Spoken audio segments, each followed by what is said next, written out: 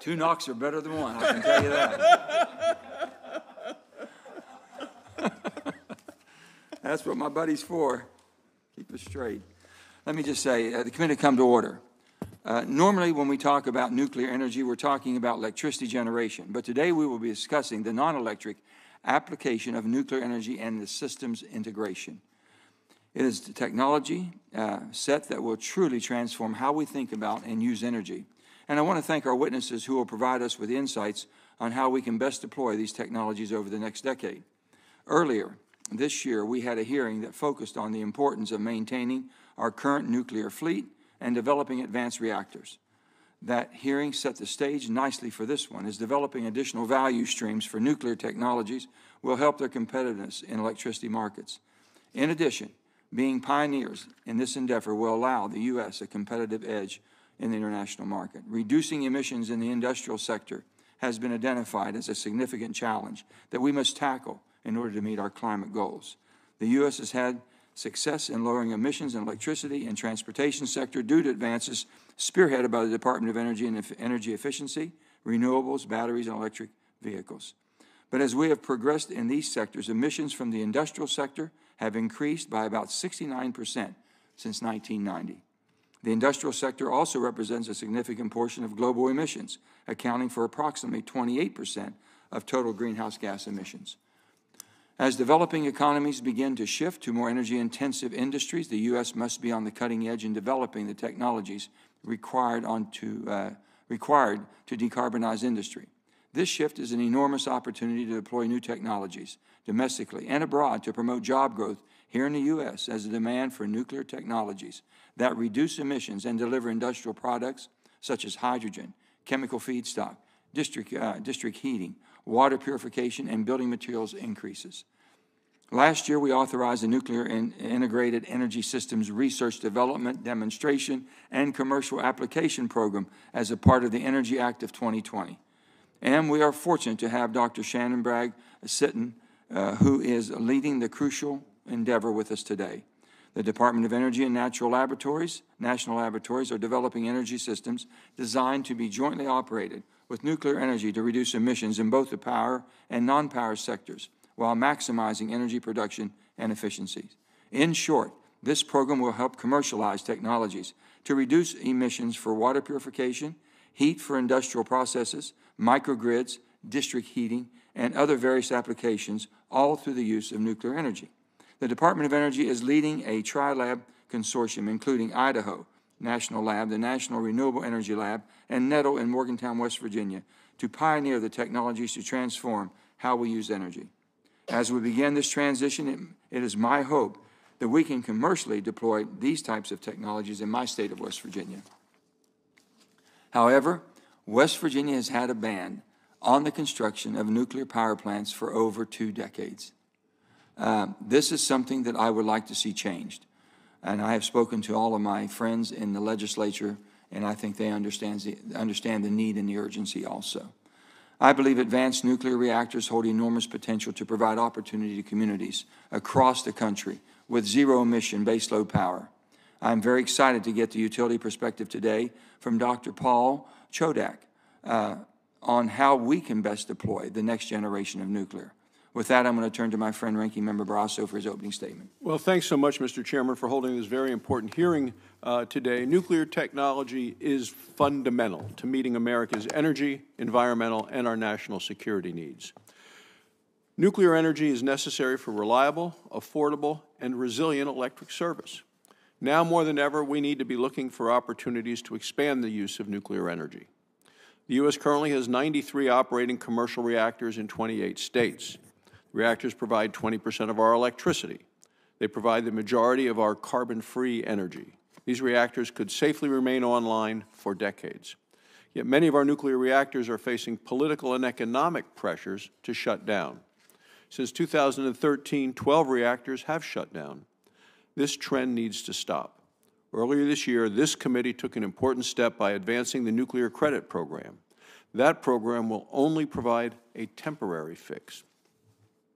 Reckless federal and state policies are pushing excess amounts of wind and solar energy onto the grid. The result is an oversupply of electric capacity that forces nuclear reactors off the grid. In some parts of the country, these policies have caused wholesale electricity prices to drop below zero. Nuclear operators have been left with no choice but to consider ways to reduce costs, to increase revenues, or to shut down. Today we're discussing potential expanded revenue streams. Some nuclear operators are pursuing non-electric applications and other specialized uses. Several nuclear operators are making or considering investments in hydrogen and ammonia production. Others are looking at powering Bitcoin mining data centers. Nuclear operators are also considering the production of medical isotopes, elements used in the diagnosis and treatment of diseases like cancer. Each of these innovative applications presents an opportunity to retain our existing nuclear power plants.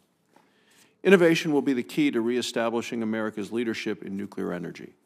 Over the next decade, we expect advanced nuclear reactors to be in operation. Advanced reactors will be smaller, safer, and more efficient. They'll also generate less nuclear waste. Some may even run on previously used nuclear fuel. My home state of Wyoming will host TerraPower's Natrium reactor, which will be the first of its kind anywhere in the world. It's designed to generate and store electricity. Like existing reactors, advanced nuclear technologies will enable new market opportunities beyond the electricity sector. Unlike existing reactors, which require modifications to enable these applications, advanced reactors are specifically designed for multiple purposes. The heat from advanced nuclear reactors can drive a variety of industrial processes. It can improve the efficiency of economics of chemical, hydrogen, and medical isotope production. Nuclear heat can contribute to enhanced oil recovery. This heat can also clean up wastewater and turn salt water from our oceans into fresh water. In addition, small advanced reactors are well suited for specialized electricity generation. The Department of Defense is considering transportable microreactors for powering remote bases. These same reactors could also provide needed power for disaster recovery. Microreactors will even power missions in space. We must ensure American technologies are leading this global expansion of nuclear energy. Today we're going to hear about exciting new applications for nuclear energy. These new applications can help make nuclear energy profitable. It can also create new markets around the world for American-made nuclear technologies. So thanks so much, Mr. Chairman, for holding this important hearing, and I look forward to hearing from our panel of experts and look forward to the testimony. Thank you, Senator Barrasso. Now let me welcome our highly qualified panel of witnesses for their opening statements. We're going to start with Dr. Shannon Bragg-Sitton. She's Division Director of the Integrated Energy and Storage System, Idaho National Lab. And thank you for being here. You want to turn your speaker on, if you will? Okay. Good morning. I want to thank Chairman Manchin and Ranking Member Barrasso for scheduling this important hearing and for the opportunity today to participate. As you said, my name is Shannon Bragg-Sitton, and I'm the Director of the Integrated Energy and Storage Systems Division at Idaho National Laboratory. INL is the nation's Center for Nuclear Energy Research and Development, and INL works with industry to develop and deploy advanced reactors that will power American prosperity into the future. We also lead DOE's Light Water Reactor Sustainability Program, which is working to extend the operating lifetime of our high-performing nuclear fleet. And a key focus for both of these programs is extending the use of nuclear energy beyond electric generation. Integrated energy systems refer to power plants that are able to leverage multiple energy sources to meet a variety of energy demands, and these systems provide us with many benefits. They provide the ability to couple diverse energy sources, such as nuclear, renewable, and fossil with carbon capture, allowing us to leverage the benefits of each resource. This provides us with more efficient energy use, which helps the environment while keeping consumer costs down. And they also increase revenues for plant owners by providing multiple product streams, and they offer the potential for cleaner, lower cost, and more efficient transportation and industrial applications. These integrated systems will help us to stabilize the grid through their flexible operation.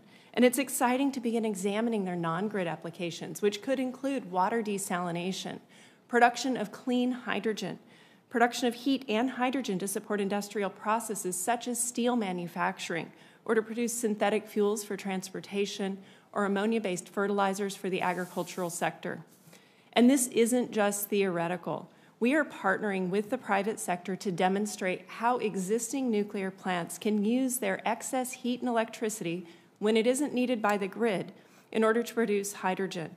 Today, hydrogen is primarily produced by breaking down methane, which also produces carbon dioxide. And if we instead use non-emitting nuclear energy to produce hydrogen from water, we can realize enormous emission savings across multiple industries.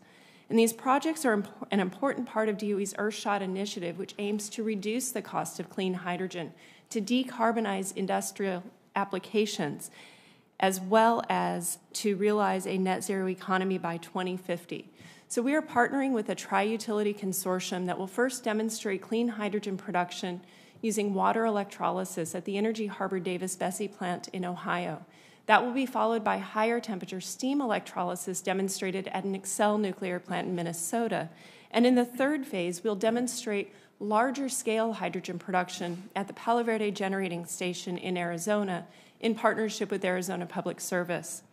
Additionally, INL, Argonne National Laboratory, and the National Renewable Energy Laboratory are partnered with Exelon Generation, who is also demonstrating hydrogen production at their 9 Mile Point plant in New York. And these projects will produce hydrogen in the next year. These efforts will enhance grid stability and will create an additional revenue stream for these nuclear plants. This is becoming more important as the financial pressures on our existing fleet are increasing, as evidenced by recent plant closures. Because traditional nuclear plants operate 24/7, they are impacted by negative power prices, which occur when generation appears simultaneously with reduced electricity demand. And these situations are becoming more prevalent as we have more deployment of variable renewables. Hydrogen production will enable these plants to become more profitable as they continue to produce more than half of our nation's carbon-free electricity and contribute roughly $600 billion annually to our economy. Finally, I want to emphasize that integrated systems research is not just about the current fleet. Advanced reactors that are in development today and planned for deployment within the next decade are designed to operate at higher temperatures, to run more efficiently, and provide greater flexibility. And working in concert with renewables, these advanced reactors can power microgrids in isolated communities, supply heat and electricity to remote mining applications, produce synthetic fuels, and much more. These advanced reactors could even be sited at retiring coal plants to ensure reliable, affordable electricity remains available for these communities. All of this is vital to our nation's economy and environment as we develop technologies that will create clean energy jobs, reduce land use and the impact on air and water, promote energy independence, and increase our nation's economic competitiveness. So thank you again for the opportunity to testify here today, and I look forward to answering any questions you may have. Thank you. Next, we're going to have Dr. Paul Chodak, Executive Vice President, Generation of American Electric Power. Good morning, Chairman Manchin. You want to turn your speaker on? And just bring that up to you a little bit closer. It should be on. Just tap it. Let me see. Got it. Okay. Good morning, Chairman Manchin, Ranking Member Barrasso, and members of the committee. As Executive Vice President responsible for AEP's generation assets, I am privileged to be part of one of the nation's largest electricity producers with approximately 31,000 megawatts of diverse generation capacity, including more than 5,900 megawatts of renewable energy and 2,100 megawatts of nuclear energy at our Cook Nuclear Plant on Lake Michigan. American Electric Power also plans to grow its renewable generation portfolio by approximately 16.6 gigawatts, which will put our capacity at 50% renewables by 2030. With our aggressive plan to invest in renewable resources, AEP is on track to achieve an 80% reduction in carbon dioxide emissions from 2000 levels by 2030, and is committed to achieve a net zero by 2050. However, the technology to ensure that we're able to reliably and cost-effectively achieve net zero is still in development. We need a diverse mix of solutions because the best solution will likely vary by region. Fossil generation with carbon capture may be the most effective solution where local geology supports CO2 storage, while advanced nuclear generation sources can make the most sense in regions where the geology is not good for CO2 sequestration and long-distance pipelines are impractical. As a U.S. Navy nuclear submariner and later as a Los Alamos National Lab scientist working to prevent non-state actors from developing nuclear explosives, I had a clear mission of which I was very proud. Today, my mission is to provide our customers with safe, reliable, and when I say reliable, I mean 24 hours a day, 365 days a year, regardless of the weather, at as low a cost as possible. Our modern way of life depends on the successful execution of that mission. The United States operates the largest and highest performing fleet of nuclear reactors in the world. The fleet already safely provides over half the carbon-free electricity consumed in the United States. Small modular reactors, or SMRs, their designs go further by incorporating decades of operating experience and technology improvements to produce even safer and inherently safe reactor designs. Several advanced reactors are currently in the design and development phase and will complement renewables by generating carbon-free electricity. In addition, they are also capable of multiple non-electric functions, such as hydrogen production. Hydrogen can be used to store large quantities of energy and to enhance grid reliability as a non-emitting transportation fuel. This is similar to the DOE demonstration projects that Dr. Bragg-Sutton talked about at Palo Verde and 9 Mile power plants. Desalination plants will need SMRs as the world continues to stretch the supply of fresh water. Advanced nuclear plants that operate at high temperatures can also help decarbonize the industrial sector by providing electricity and hydrogen and process heat. SMRs offer resilient, reliable, and long-term power to facilities important to national security, like military bases. I would also add that in my personal experience at Los Alamos National Lab, I saw firsthand the importance of the U.S. actively developing and deploying civilian nuclear technology if it is to remain influential in the development of international nuclear policy. The first SMRs are expected to be commercially viable in the 2027 to 2029 timeframe. Continued engagement between the private sector and the federal government is needed to advance the technology and offset the financial risks of early adoption of this technology. SMRs are very large investments that are likely to have 40-year life cycles. Consequently, they require significant regulatory and legislative support. We believe SMRs can provide an essential component to renewable sources and can have a valuable tool to address carbon reductions and meet the growing energy needs of the U.S. economy. Finally, AEP is very focused on the development and support of the communities we serve. The highly skilled energy workforce in our Appalachian service territory have powered America's economy for decades. Through no fault of their own, these communities are now being negatively impacted by the country's need to move toward a low-carbon economy. Nuclear generation sources bring with them large numbers of good-paying jobs. Through the cogeneration of power and hydrogen, these communities can continue to meet the energy demand of our economy while making possible our nation's transition to net zero. Given the tremendous challenges ahead, we can ill afford to forego this great resource. Thank you. Thank you, sir. Next, we have Dr. Michael Guastella, Executive Director of the Council of Radionuclides and the Radiopharmaceuticals. Doctor, thank you. Good morning, Chairman Manchin, Ranking Member Barrasso, and members of the committee. I'm Michael Guastella, the Executive Director of the Council on Radionuclides and Radiopharmaceuticals. CORAR is an association of companies that manufacture and distribute radioactive sources and medical isotopes in the United States. Thank you for the opportunity to provide the committee with our concerns with the current supply of isotopes. Medical isotopes are used by nuclear medicine doctors to diagnose or treat disease. Nuclear medicine has the distinct advantage of being non-invasive with few side effects. We estimate that there are 20 million nuclear medicine procedures performed annually for diseases such as cancer, heart disease, Parkinson's disease, and Alzheimer's disease. In the mid-1990s, the last U.S. commercially operated reactor that produced fission-based medical isotopes was closed and decommissioned. In addition, in the late 90s, the U.S. government closed the stable isotope production facility at the Oak Ridge National Laboratory. These two actions left the medical and industrial communities more reliant on foreign sources.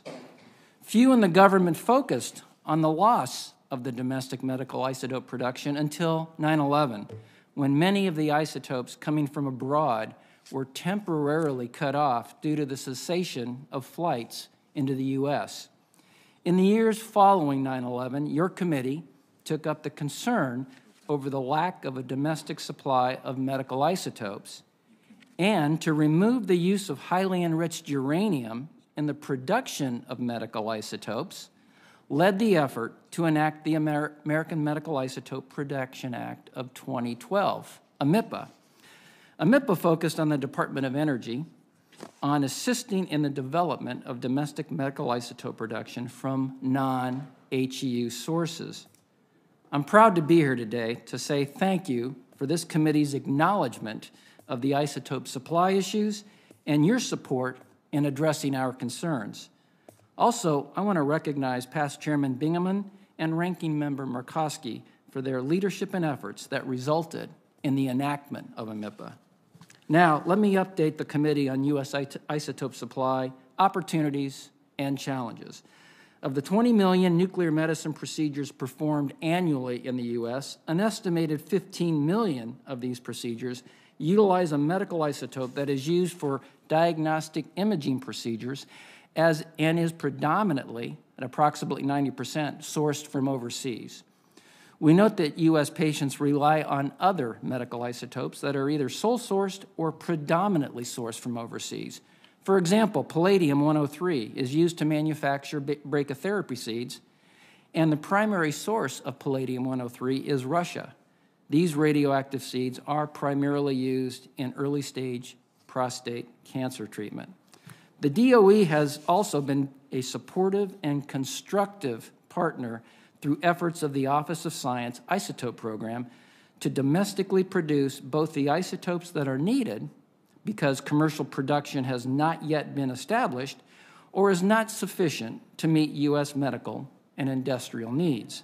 The DOE Isotope Program accomplishes this through a network of production sites that utilize national laboratory resources. DOE especially plays a critical role in producing and distributing isotopes needed in scientific research and for initial medical clinical development. And there are not sufficient commercial incentives for production of such isotopes. CORAR and its member companies believe that where commercially feasible, medical and industrial isotopes should be produced by the private sector. Various companies are currently developing reactor and non-reactor capabilities to help scale up domestic production of essential medical isotopes. CORA believes that when diverse commercial production sources can meet U.S. demand, the DOE Isotope Program should exit the market for such isotopes, consistent with the mission of the DOE Isotope Program. CORA would recommend that the committee continue to support the DOE's research, development, and production activities. Also, CORA suggests that the committee suggest an increase in DOE's industry and government cooperation through a stakeholder and an agency advisory committee to help define the nation's isotope needs and help identify opportunities to increase domestic isotope production. I thank you for the opportunity to testify today, and I welcome any questions that you might have. Thank all of you for doing a great job, and we appreciate it. So we'll start our questioning now, and I'm going to start with Dr. Shannon Bragg-Sitton. U.S.-based companies are working with the national labs to bring advanced nuclear technology to market, technologies that can generate high temperatures needed for manufacturing. We know that the industrial sector is difficult to decarbonize because of the technological challenges and the volume of energy that must be replaced with non-emitting technologies. The manufacturing industry in the U.S. uses about 25 exajoules. Did I say that correct? Exajoules? Of energy. About 20% of this is from electricity, 40% from steam, and 40% from fossil-fired combustion. And over 90% of the primary energy required is currently derived from the combustion of fossil fuels. So, can you explain the advantages of advanced nuclear plants for process heat applications or hydrogen production? And what I'm trying to look is the price model too there to make it more competitive price-wise. So using that, if we're going to be replacing our fossils, I want to make sure that we have the horsepower to do it. Thank you so much for that question, Senator Manchin. Excuse me. Absolutely. Advanced reactors can provide us with high-temperature heat to produce hydrogen very efficiently. Using that high-temperature heat and electricity, we can produce hydrogen approximately 30 to 50% more efficiently than just using electricity alone. And we can provide that heat directly via steam or via stored energy and energy storage systems to support that industrial application and bring those costs down such that we can bring back domestic manufacturing, steel manufacturing, all without carbon emissions associated with it. Excuse me. And these industrial applications can be very efficient, can be produced just as efficiently as with fossil resources, but doing so without emissions provide a significant advantage over these competing technologies. Do you see it? I mean, it looks like nuclear is if we're going to decarbonize the industrial sector, I don't believe personally that we can do it with renewables. So we need to do it with something that has the horsepower and basically is dispatchable 24/7. Is nuclear the way to go? Yes, I believe it is. Dr. Shodak? Yes, Senator. Dr. Guest? I believe so, yes. You can just leave your mics on, everybody. Much Okay. easier. Okay, it's good to get that understanding. In light, and this is to Dr. Shodak on, this will be yours. In light of recent legislation developed in the emergence of U.S. companies building advanced reactors in the next decade, my legislature is working in West Virginia to reverse the civil nuclear that restricts the construction of nuclear plants in the state. I think we're going to get that done. They understand. Several potential sites in West Virginia across the country have pre-existing infrastructure. We have coal-fired plants that are going down. I think my friend in Wyoming has a coal-fired plant. Everything's there. The base is there to work off of. So would that be the way for us to go as we're taking fossil coal off the grid, but having all the interchangeable, the switch stations right there on the site? Would that be our best way to get up and running quicker? Yes, Senator. If you can hit the targets that they're talking about for SMRs, if they can build them for, $2,000 to $3,000 per kW, and if they can get a levelized cost that's competitive at around $50 per megawatt hour, then nuclear technology makes a tremendous amount of sense. Doctor, let me see. You're saying it's 5 cents a kilowatt hour is what you're talking. Right. Okay. At 5 cents, I don't see that in my energy reports every day. I see it being up there high in the 9, 10, 11, 12, even higher. So the 5 cents is just the generation cost, and then on top of that, you've got the cost to actually transmit it to you. So the generation cost is probably around 5 cents. And what would that? Well, how does that compare with gas and natural gas, combined cycle, and coal? $3 natural gas would be closer to 3 cents per 3 kilowatt cents, hour. okay. And coal? And coal is right around in there too. Natural gas and coal are probably around $20 and $30 per So megawatt hour. nuke is higher. Nuke is Is a there little more any way that you can see through advanced technology and how we basically are using this money that we're talking about, a good bit of money for research and development, can we get that cost down? Or does a new generation of nuclear, will that bring it down? Senator, I believe it will. Those are the targets they're talking about. And we're talking about 10 years from now. So the cost of power 10 years from now is likely going to be above that 3 cents per kilowatt hour. It's going to be closer to that 4 or 5 cents. I think at those prices, then nuclear can be competitive. The key is to get through the first-of-a-kind costs. And that's where we need a lot of collaboration in state and at federal level because there are additional costs associated with that. And so the programs that the DOE is engaging in to do the R&D is very, very helpful in that regard. But also remember that these are 40-year cycles. As a utility, my job is to be cost-effective for my customers. That's the number one thing after. I want to take the liberty of asking one more question, if you don't mind. No. The liberty of asking one more question is this. We had a program that was presented to us called CEPP, which we were going to pay utilities to end the the fossil cycle, if you will. And it was basically geared towards coal.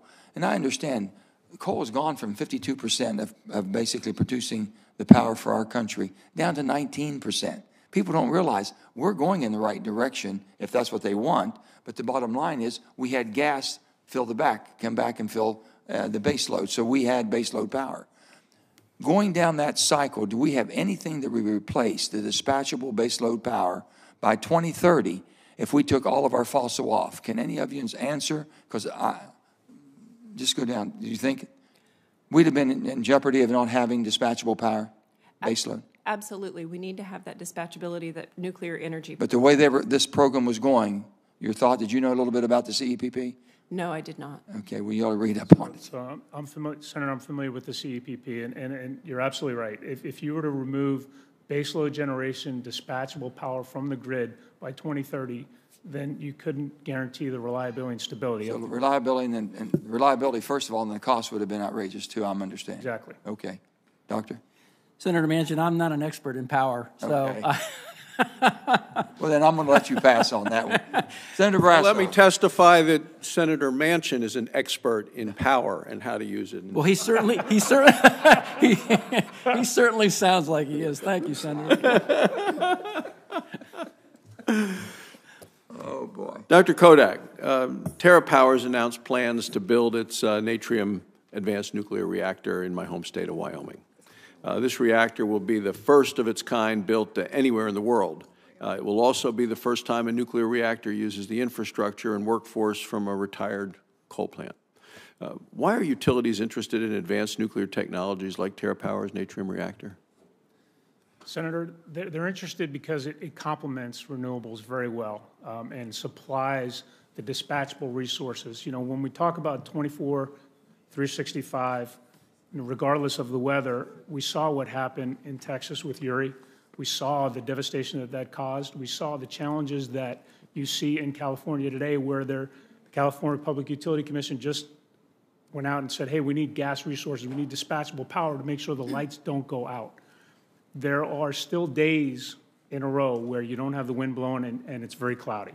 And so you have to have that dispatchable resource. And small modular reactors are flexible. They can load ramp. They are small in size, so they take much smaller footprint. I believe the Natrium reactor takes about a 44-acre footprint, very small footprint.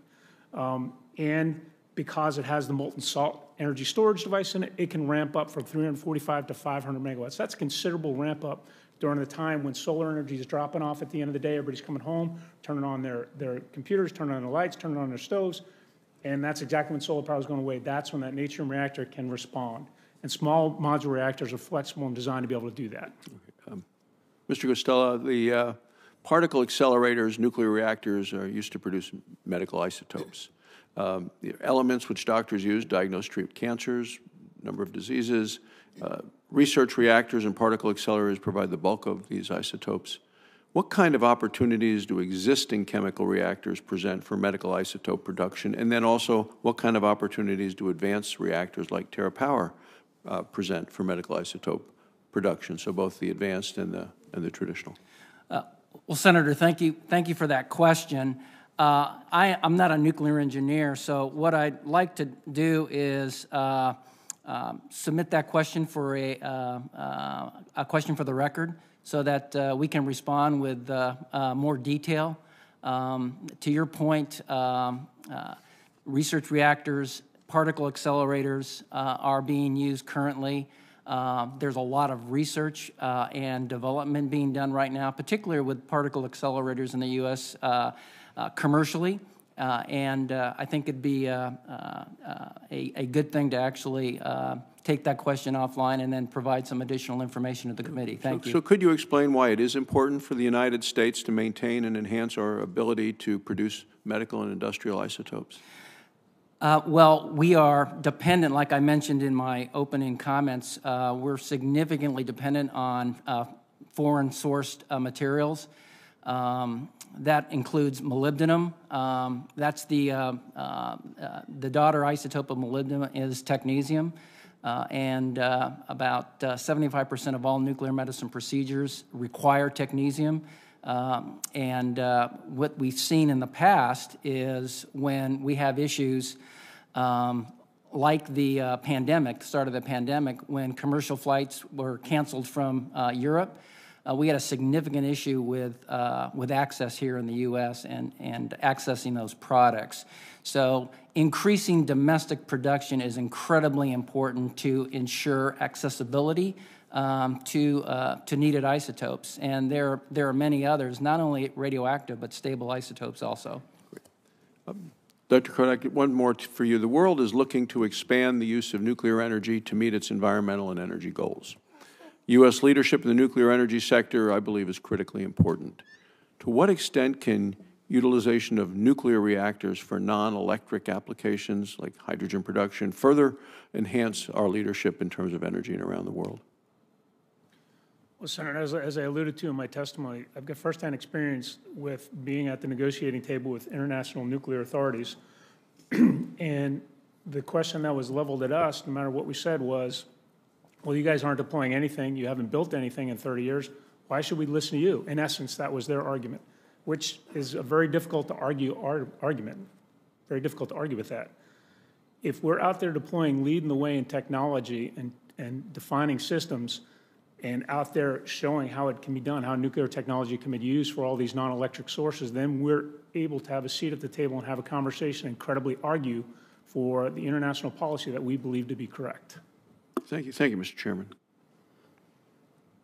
Thank you, Senator. Now we're going to go to Senator Cortez Masto. Thank you, Mr. Chairman. Thank you. This is an incredibly important panel, so appreciate you all being here. Let me follow up on Senator Barrasso's question, Dr. Costello, to you. With respect to the production of medical isotopes, I am interested in how we can utilize the current nuclear reactors for the production of it versus the advanced technology that we're looking at. Which one is better? So whatever research you put together and you submit, would you please submit it to my office as well? Absolutely. Thank you, because I think this is an important issue. Are you familiar with the GE 180 tracer? I am not, no. Okay, so the GE 180 tracer was approved by the FDA to help really understand the underlying causes of Alzheimer's and Parkinson's. And it happened in Las Vegas at the Lou Ruva Clinic, Cleveland Clinic, by one of our doctors. And this is a perfect example of supporting what you're saying, right, why this production, medical isotopes, are so important. But in layman's terms, can you explain, when people hear medical isotopes, that's very confusing, I think, and it doesn't explain how this is utilized to help uncover the causes and determine really what we're trying to understand with Parkinson's disease, Alzheimer's disease, and so many others. Can you explain it in layman's terms how it's utilized? Sure. Let's take a simple example using PET imaging. So the GE machine that you mentioned, I'm sure, is a machine that is used to produce PET isotopes. We'll take PET imaging and a fairly generic use of that technology in the diagnosis of cancer. So a fluorine-18 radioisotope is attached to a sugar molecule, glucose, and that's injected into a patient. And glucose is used by every cell in the body. But cells that are particularly active, that have a much higher level of metabolism, absorb more of that. And so with PET imaging using fluorinated glucose, FDG, physicians can actually diagnose where cancer has metastasized. That same technology can be used with a patient that has been diagnosed with cancer, and then used after treatment to determine if some of those tumors have actually decreased in size or actually gone away. So it's a nice example of how nuclear medicine and PET imaging can be used not only in diagnosis but informing treatment. Thank you so much. And then you ended your testimony talking about the need for stakeholder agency advisory committee. Can you talk a little bit, your vision for that? What do you anticipate? If we were to put something together like that, what would be its duties and functions? What are you thinking? The isotope program had basically through the NSAC underwent an overview, a review of isotope needs.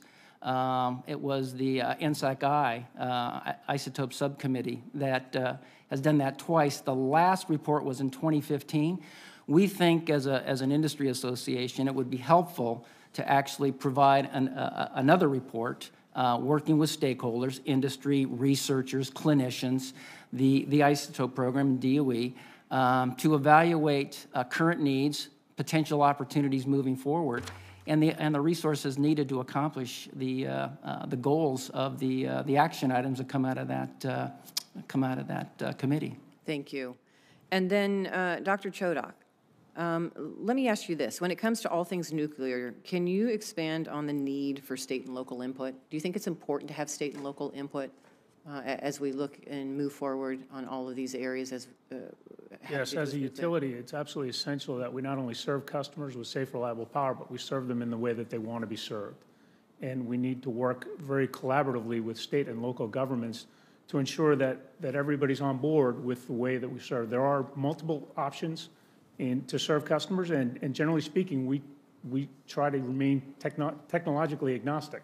In other words, we're looking for the solution that provides that reliable, low-cost power, but also one that communities are willing and interested in having as part of their mix. Thank you. I appreciate it. Thank you, Mr. Chairman. Thank you, Senator. Senator Cassidy. Dr. Bragg-Sitton, hello. One of the things we hear and read about for small or micronuclear reactors is to help isolated communities after natural disaster. Louisiana was hit recently by Ida. And so, one, that was a lot of transmission line activities that were down. But one of the ways that they brought electricity back more quickly is fired back up a mothballed natural gas plant in New Orleans to allow at least a local sort of distribution. Similarly, after Hurricane Delta and Laura in Jeff Davis Parish, there was the local generating capacity was destroyed. So to what degree could a small or micronuclear reactor help this? Obviously, I'm begging the answer. It could help a lot. So what I'm really asking is, what is the likelihood of this happening safely, and on what time frame? Thank you for that question, Senator Cassidy. We have a number of companies that are interested in the development of microreactors for many applications, whether those be for deployment for permanent installations, remote communities, or for emergency deployment. Microreactors offer us the opportunity to have high-density energy in a very small package. Many of these microreactors are characterized by factory manufacturing, factory assembly, and rapid shipment to site for operation within just a few days. And there are a number of companies working on these to ensure that they will be available this decade, as well as programs under the Department of Energy and the Department of Defense that are enabling rapid development. So what would be the cost of such? One, how long could it be used for? And what would be the cost per megawatt hour? And how does that relate to conventional or traditional forms of energy? With regard to operational time, many of these reactor technologies are designed to operate with extremely long fuel cycles, where our traditional plants today require refueling every 18 to 24 months. These microreactors are designed to offer long life cycles of 5 years, 10 years, or even 20 years of operation so that they could be set down on site and operated for those long periods of time. With regard to costs, we believe that they will be quite competitive with other energy sources that could be deployed in those types of regions. But for the record, I'd like to provide a detailed answer after communicating with some of those companies to understand their current cost numbers. So the way you answered that suggests to me that it might be more expensive, but if you're in a region where electricity is already more expensive, it would be competitive. But if you're in a place where electricity tends to be less expensive, it might be a little bit more highly priced.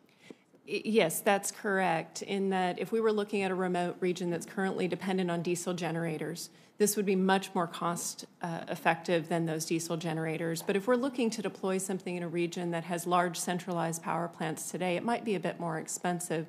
So they won't be applicable to all applications, but in many applications they will be a ready source of reliable dispatchable energy to meet those needs in emergency situations or to provide that long-duration sustainable power to remote communities or remote industrial facilities. And what is the capacity? How much energy could they, do you imagine that they could produce for this long life cycle? So these microreactors that could be packaged in these small transportable units are on the order of megawatts. So a few megawatts of electricity up to 10 or maybe 20 megawatts of electricity.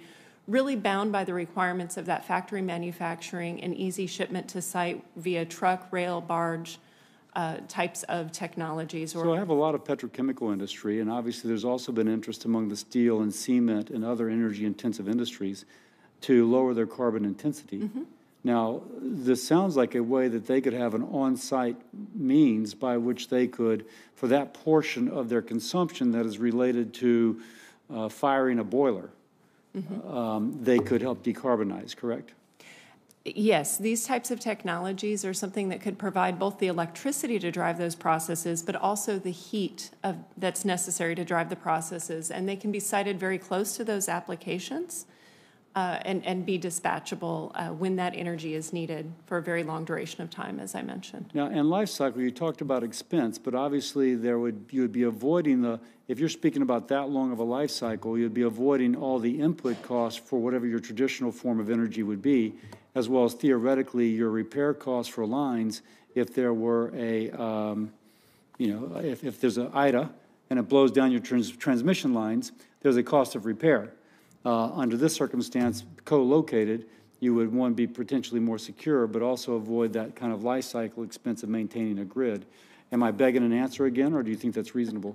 I think that is reasonable, that these types of systems can support regional microgrids for both heat and electricity, and therefore be much more secure under a variety of events, whether those be weather-related or otherwise, and provide that reliable energy for those long duration. And those long life cycles, those refueling cycles that are much longer, mean that we have much fewer operations required on site. And in fact, after that 10 or 20-year life cycle for that plant, we would then simply replace the core and refurbish that back at a factory. Got it. Thank you very much. I yield. Thank you.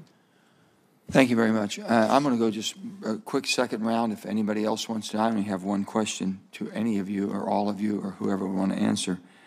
My state energy production is about 96% coal for my electricity needs in my state. So, and we export quite a bit of power from our state. Do you believe the state of West Virginia, the best direction for it to go would be as we transition to nuclear? Does it make sense because of the footprint that we already have, the substations we already have, everything connection, doesn't need any new transmission, doesn't need anything except a new plug-in model? You can start right here, we'll get down. Great, thank you so much for that question. As Dr. Kodak mentioned, those coal sites offer us with significant infrastructure that these nuclear plants can come in and thereby reduce the cost of installing these plants to those low numbers to make those very competitive. We can take advantage of the grid interconnection, and many studies are being conducted to better understand how much of the other assets in that region can be leveraged. Now, another opportunity that those sites offer us is that we now have a carbon-based feedstock that isn't going to production of electricity, but we could instead use that high-quality heat and electricity from a nuclear plant that goes into that site to process that carbon-based feedstock into higher-value consumer products, thereby enhancing the economic development of those communities that are being impacted by this energy transition. So I think there's a really tremendous opportunity here. We're going to have to bring you to West Virginia, do a little confab there and get everybody on the right track.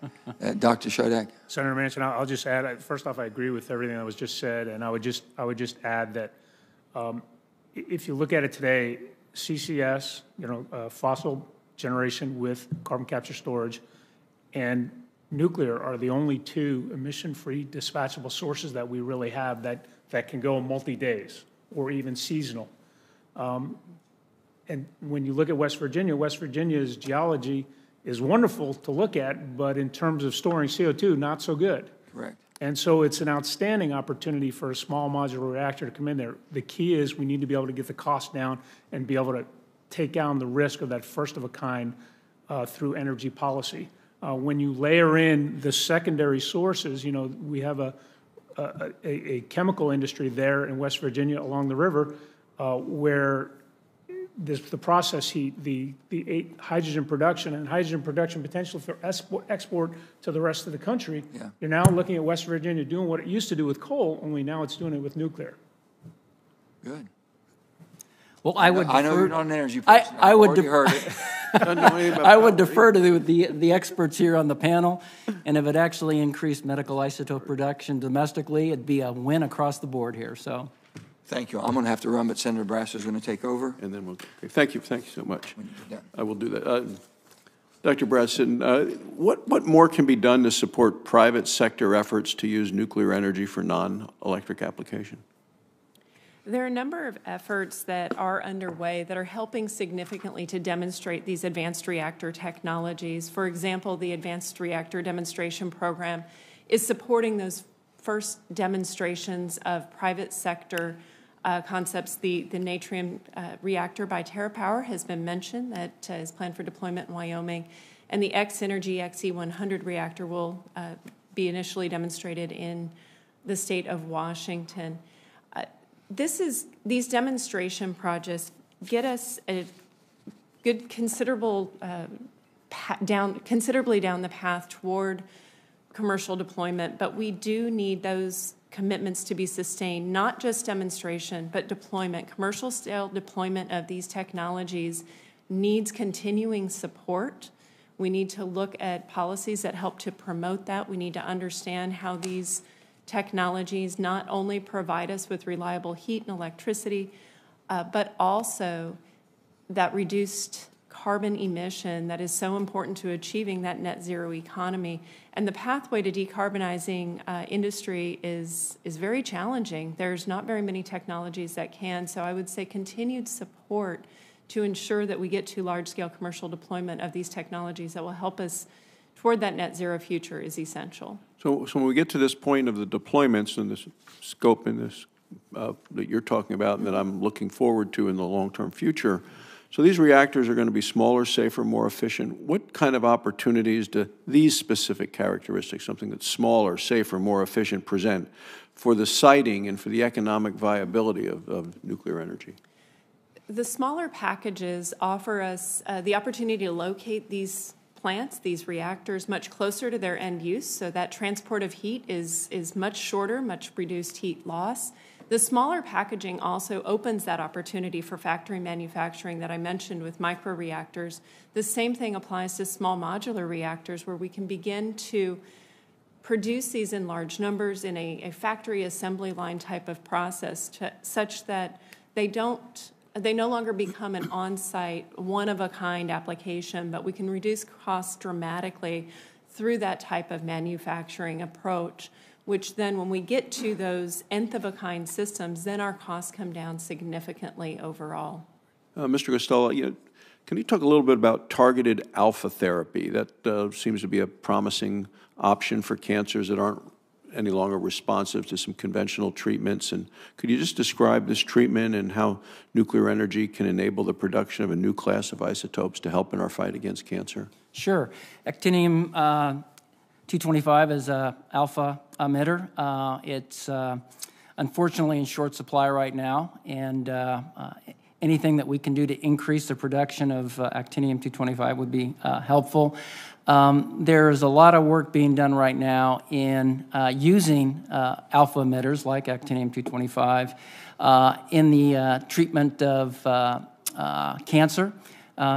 So, for example, in prostate patients, a high percentage of prostate patients express a protein, prostate-specific membrane antigen, and the use of an alpha emitter like actinium-225 to a carrier, a protein, or a monoclonal antibody that would be specific to that antigen would now provide a very targeted therapeutic for, again, patients that express that particular antigen.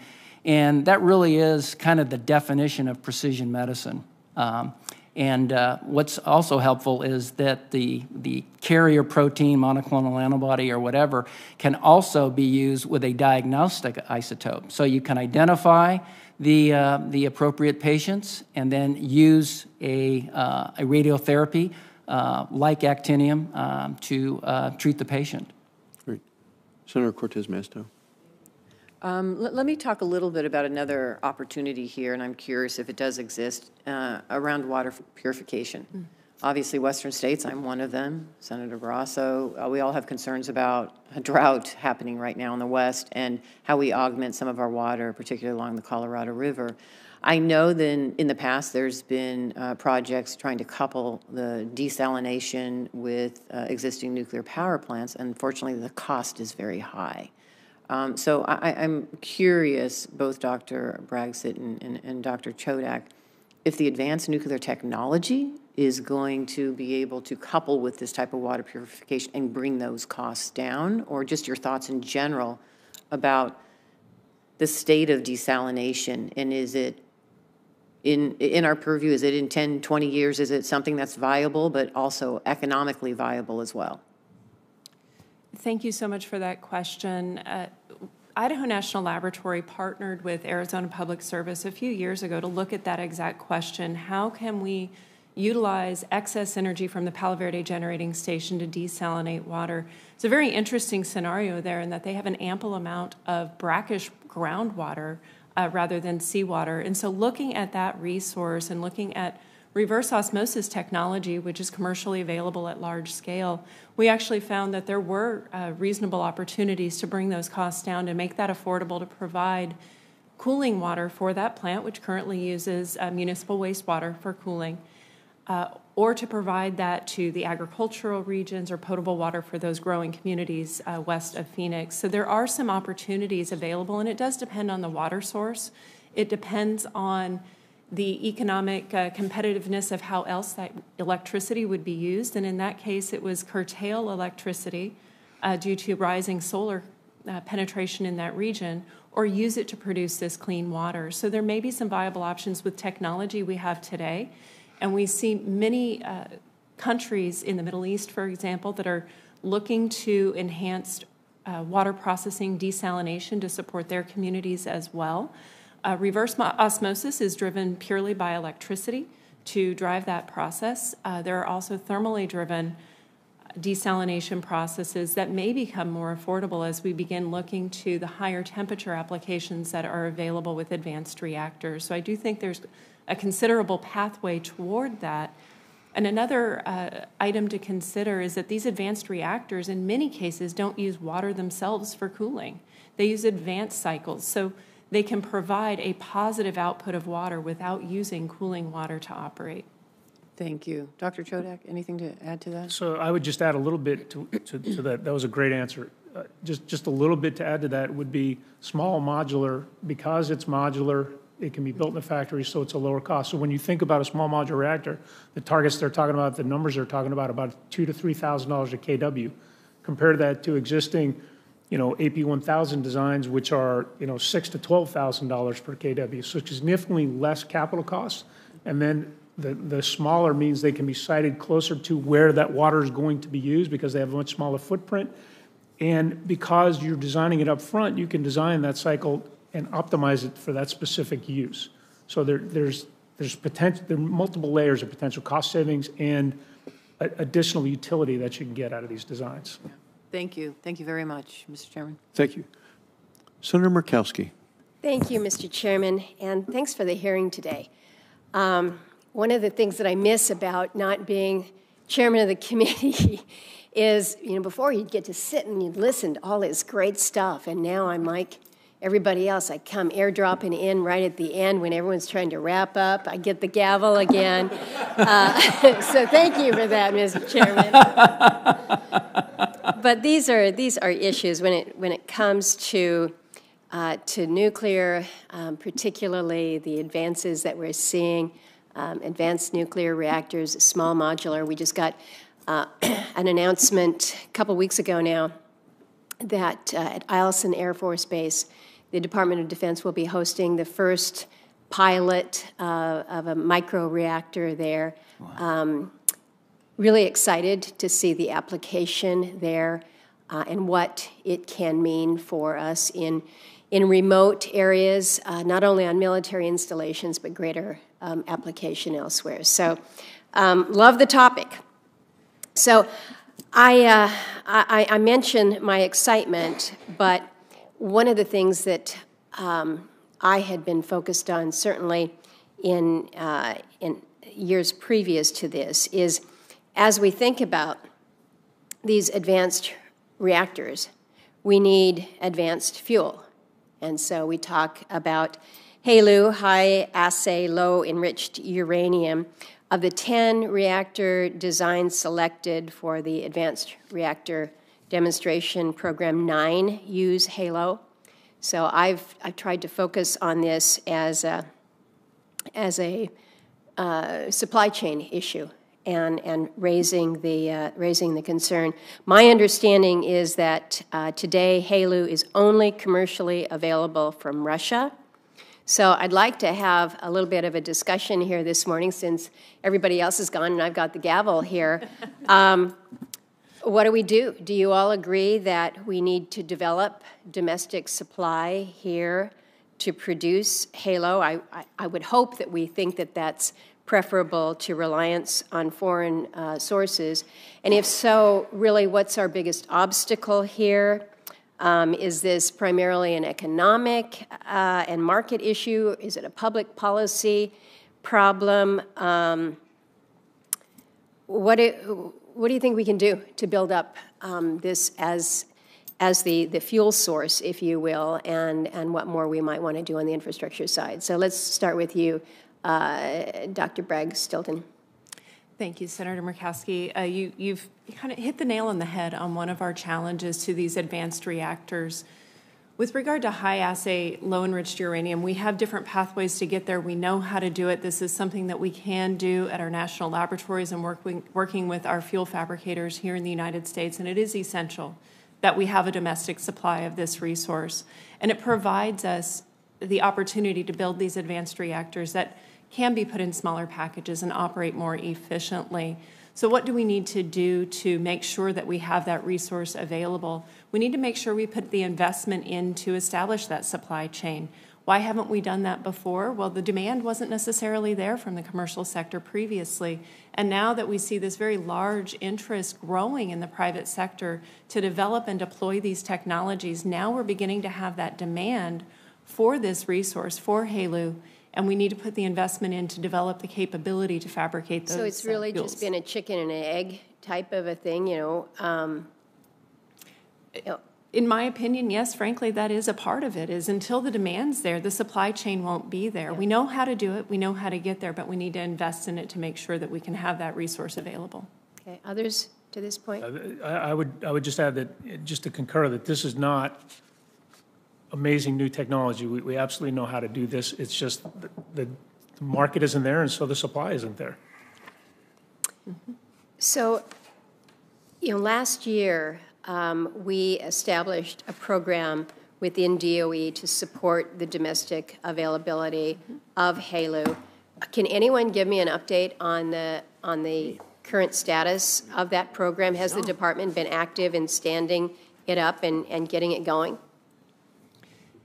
Yes, the program has stood up. That's actually led out of my laboratory by a colleague of mine, and that has been moving forward. But again, we need to have that continued investment to move those processes forward, whether that is producing HALEU from existing materials or enriching materials down the line. But yes, things are moving forward, but we need more investment. Okay. One last question, and we're certainly hearing this in Alaska. I mentioned the microreactor that will be deployed up in the interior part of the state. But I think educating and informing public about the reality of modern advanced nuclear system still remains a challenge. I think for so many, particularly in a state like Alaska where we just don't have any nuclear power to speak of, so many still envision 3 Mile Island. They think of Chernobyl when they think of nuclear, even though the small modular and the microreactors are really a world apart in terms of safe operations. So I know that you all are focused on the technology, the research, the deployment, but I think we also recognize that We've got to do more when it comes to educating people that this nuclear is not just about clean energy, but it's also safe technology. How do we make this transition? We're doing it on the technology side, we're transitioning, but are we doing it in kind of in the public mindset, and what more can we be doing there? Well, and I throw that out to any of you. If I could just chime in, I can give you a good example. At our Cook Nuclear Plant on Lake Michigan, the community there is the strongest supporters of the Cook plant possible. And that occurs because the management of that plant invites people in to come into the plant, to tour the plant, to see what's there. It explains the technology. We have a visitor center that has models where we go in and we bring in school kids and we explain to them, here's how the plant works. And when people understand what something is, then they're no longer afraid of it. And when we start talking about these advanced designs, that particularly the inherently safe designs, where you can walk away from the facility at 100% power, and physics and the nature, because it's a smaller size and a higher power to surface area ratio, the thing just naturally cools down and shuts itself down. And when you start explaining those things to people and they get that understanding, then I think the fear level drops. Now, that's no small feat to help them understand it, and you do it almost one community at a time. But I think certainly the story is an excellent one, and it's just a matter of, to your point, it's just a matter of education. We do have to get the word out. And Senator Murkowski, I would say from a medical isotope perspective, it's very similar. It's not community now, it's patient by patient. So there is trepidation by patients when they walk into a nuclear medicine department. They see a radiation sign, and some will freak out. But educating patients that we're talking about a very low level of activity, they're very short-lived. The half-lives of the isotopes that we use in healthcare are very short. They're excreted from the body efficiently. And again, patient by patient, and with some of the educational efforts that are being done, not only by industry, but by the Society of Nuclear Medicine and Molecular Imaging. I think we're making some efforts, and with some of the new therapies, for example, Senator Barrasso asked about these a little bit earlier, the targeted alpha therapies, for example, that use isotopes like actinium. We continue to make inroads, especially when they are so efficacious and help patients. Good. Well, thank you. Well, and as I have indicated my interest, voila, everybody else shows up. So I'm going to turn the gavel back. Everybody to you, wants to Mr. be Chair. where you are. The cool kids are here, yes. Including the senior senator from Idaho, Senator Risch. This is it. This is it. Look, and who's 4 Republicans, thank you. no Democrats. It's What could be a better day?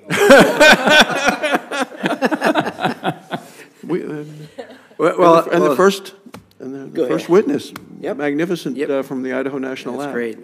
That we toured together, Yeah, thanks so much. as well as Senator Murkowski.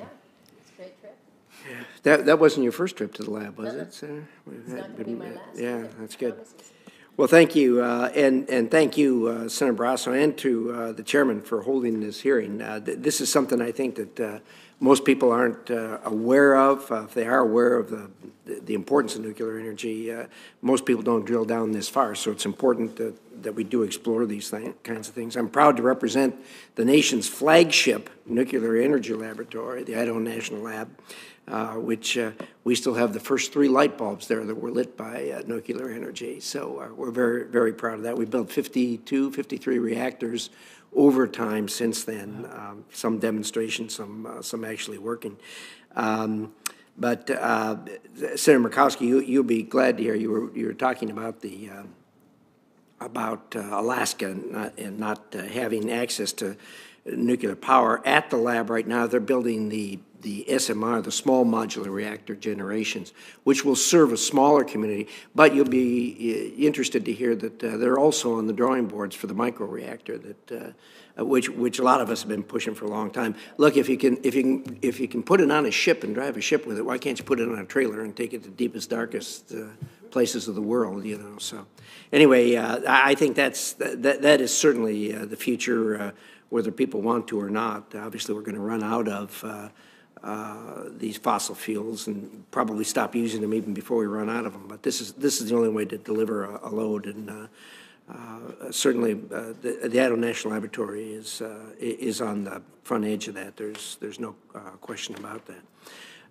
From the safety standpoint that was just being discussed, I think most people, again, when you talk about if they throw 3 Mile Island in your face or Chernobyl, he can always come back with it. Look, the entire Navy is run on nuclear reactors. They're all over the world now. We've only got 93 in the United States, but they're growing dramatically all over the world. And it's the safest. It's one of the safest things to do in the world.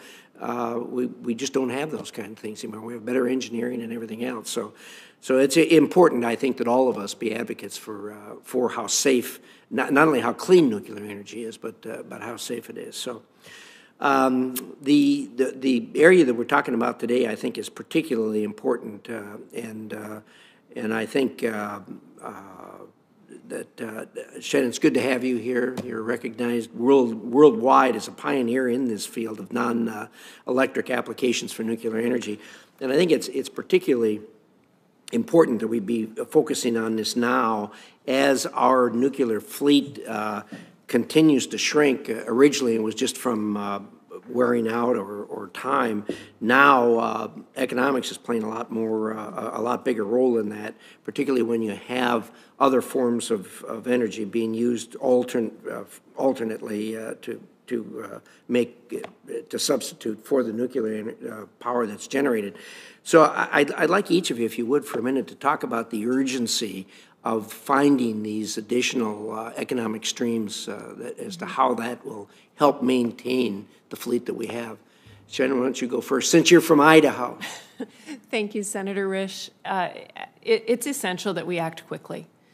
The existing fleet of nuclear plants, as you mentioned, is experiencing financial pressures as we see more and more variable renewable resources coming online. That variability requires our baseload or traditionally baseload generation to respond to that and to dial back power. That's not necessarily the best economic performance. These plants can do it. They can technically provide that flexible response, but if we don't operate these to the fullest extent possible, we're essentially throwing away some of that resource and throwing away what we could be utilizing.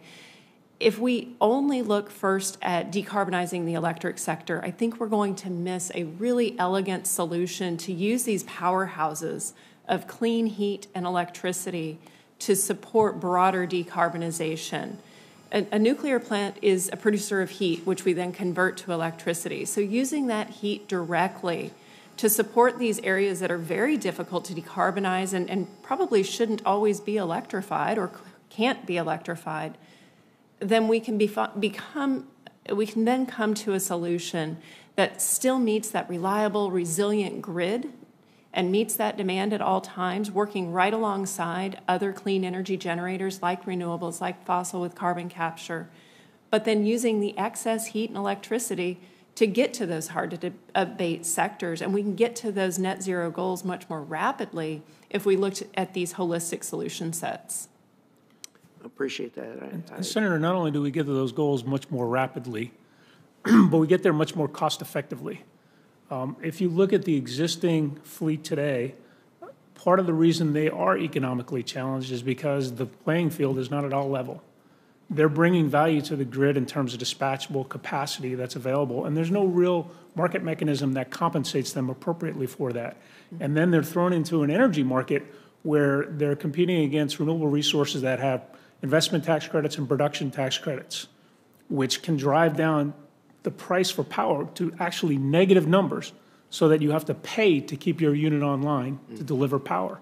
That's an unreasonable situation, particularly since these assets are so incredibly valuable for us meeting our decarbonization goals. So I think one of the things we can do for the existing fleet is to put them on a level playing field and give them a production tax credit and make those tax incentives such that they can actually use them by using direct pay mechanisms to provide that support and level the playing field so those units can compete. Level playing field is incredibly important. Senator Risch, from a medical isotope perspective, in the U.S., all the medical isotopes that are produced domestically are done either through research reactors like the University of Missouri Research Reactor as an example, or particle accelerators. Power reactors in Canada, for example, are being used for a certain amount of isotope production, and I would defer to the experts whether the nuclear power fleet here in the U.S. was actually capable of doing some of the same things. Anything that we can do to increase domestic supply would be important. So I certainly think that folks would be open to looking at those opportunities. What, as a side here, what is the situation? When I was governor in the mid part of the first decade, we actually had no supply in the United States. We were totally reliant on Canada or from Europe, as I recall. Mm-hmm. We did some work at INL to get up and running in that regard, and it was really critical, particularly with the short half-lives of some of the isotopes. What's the situation now? You're probably referring mostly to molybdenum, and we are still reliant. 90% of the molybdenum sourced into the U.S. is still foreign sourced, either from Europe, South Africa, or Australia. We do have one domestic supplier, Northstar, in Wisconsin. There are others that are looking at becoming domestic producers. Shine in Wisconsin also is another commercial organization that is getting close. But we're still working on increasing domestic supply of molybdenum and certainly many of the other isotopes that are needed by healthcare professionals. I appreciate that. It's so important in the medical field. Well, with that, I'll close. I just want to say that I appreciate the chairman, the ranking member, doing this. I think the economics of this is so important, and the fact that we do look at these alternative things. The chairman, Senator Manchin, and I drew and got passed the Integrated Energy Systems Bill, which was signed into law last year, which is accelerating this research at the DOE, which we appreciate all your work in it, and it's so important in helping to keep online these 93 reactors that we have left. I expect that that's going to turn around, but it's going to take some time. There's no question about it. With that, I'll yield back. Thank you very much. Senator Hoeven. Thank you, Mr. Chairman. Dr. Bragg-Sitton, I know we're talking about nuclear here, but also I want to ask you, in addition to nuclear, do you agree that we need to accelerate deployment of carbon capture technologies, allowing us to continue to benefit from our abundant, low-cost, dependable fossil energy resources? And that's something, obviously, that the ranking member and I have a lot of in our states, is a lot of coal-fired electricity. And do you think with carbon capture that we can and should make those investments to continue that base load generation? So carbon capture is a little outside of my main technical area, but I will say that to get to these ambitious goals we have to achieve that net zero economy, it's going to take everything we have in our toolbox. We will need renewables, we will need nuclear, we will need fossil with carbon capture. And how we accomplish that carbon capture does require some additional research. We also are looking to direct air capture to capture CO2 that's already emitted in our environment. And I think those technologies will play a significant role in the solution. And those nuclear plants could be sited right alongside those fossil plants and other plants that emit CO2 to help drive that capture technology to reduce costs. Oh, that's a very interesting idea. What are some other ways to improve the commercial viability for advanced reactors and bring technology to scale? I think we need to build it. I think that bringing those technologies to the commercial sector requires commitment. It requires us to develop and demonstrate those technologies and get to the finish line by deploying those technologies at scale such that we can bring costs down and make them cost competitive. And producing these multiple product streams will be a part of that cost competitiveness. When we look to build out of additional resources, we often look to just the electric sector, and we make decisions based on the cost of that electricity. But bringing back that conversation on leveling the playing field, part of that is looking at all the assets these technologies bring to the forefront. Renewables will play a role. but most of those renewables provide only electricity, and that's only part of our energy use. These advanced reactors offer those additional opportunities for heat and electricity that can support such a wide array of industrial applications, chemical manufacturing, bring back some of the domestic steel manufacturing. We need to value those product streams and bring that into the decision process when new plants are built. And Senator Hoeven, specifically to your question around what can we do to make these technologies more cost-effective and more competitive. So the challenge is that they are first-of-a-kind technologies, and as a result, they tend to be more expensive. And that's my colleague's argument on why we need to build them, right? Because if we build them, then they're no longer first-of-a-kind, because we get those lessons learned, and we get to save and learn on the nth cost savings. But starting off as a utility, we try to be very much technology agnostic. Whatever's in the best interest of our customers in terms of cost and reliability, that's what we're going to go with. And if you want to level the playing field with renewables, then an investment tax credit, not unlike what renewables have, particularly in the solar field, and if you can get rid of the requirement to normalize those costs, those are benefits that pass directly to our customers.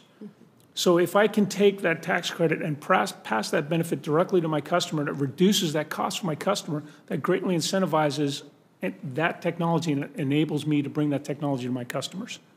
Very good. Thank you, Dr. Schodak. And then, Mr. Guastella, given our reliance on foreign sources for isotopes, particularly from Russia, what steps should the U.S. take to increase our domestic production capabilities? Well, we are taking steps currently to increase domestic supply.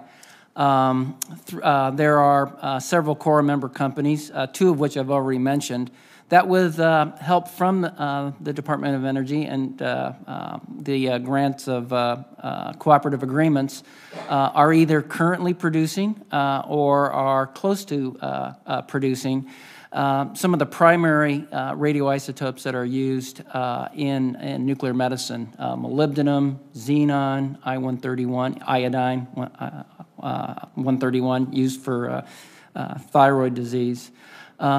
In addition, there are efforts right now to install a fleet of particle accelerators to produce some of the radiotherapies, like actinium, for example, directly, or by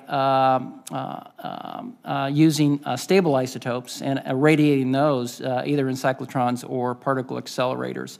And we have, there are some core member companies that are working towards that end also. So efforts are being made. Also, as I had mentioned earlier in my testimony, the efforts with the Department of Energy isotope program have been extremely helpful, and the collaboration between industry and the DOE is necessary right now to continue to provide much-needed isotopes that may not be commercially viable at this point, but certainly needed by researchers and physicians in looking at new treatments and new diagnostics.